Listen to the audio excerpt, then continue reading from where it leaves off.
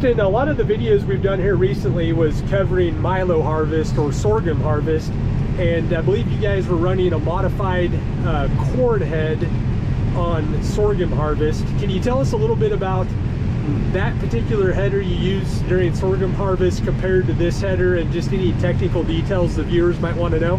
Well, the milo head, which is a corn head, we converted and we used the aero conversion kits and we changed it over to a milo head. It pretty much puts the knife up at the top. It's a lot simpler than a lot of the other heads, because the other heads have a lot of chains and bearings and sprockets.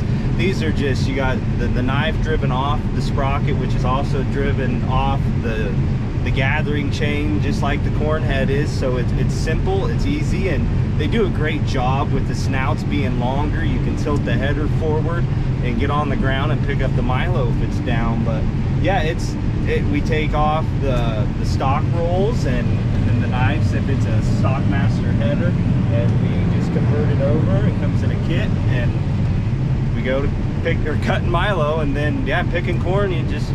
It's the same header essentially, so you don't have to do a whole lot with the combine, and just go. It's great. The difference with the corn header that we have on today is it's really not cutting off the stalk, it's just kind of pulling it through and stripping it, correct? Right, yeah. The corn header's got the deck plates on it, and it's pulling the stalk through and picking the cob off and then rolling it down as low as you can get it for the most part, and it's leaving really good ground coverage, so that's what we like to see.